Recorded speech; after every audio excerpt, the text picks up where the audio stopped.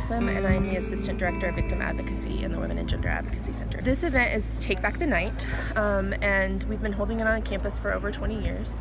The purpose of the event is to speak about the interpersonal violence that happens in the world and that happens on our campus, and give space for survivors to share their stories. Survivors often think that they are the only ones, that they're the only ones who have experienced this, that no one else would understand what they've gone through. It's really helpful to heal in community, and so creating a space where people can see that we can all heal and share and love together is incredibly powerful, especially when we're talking about something that's so isolating.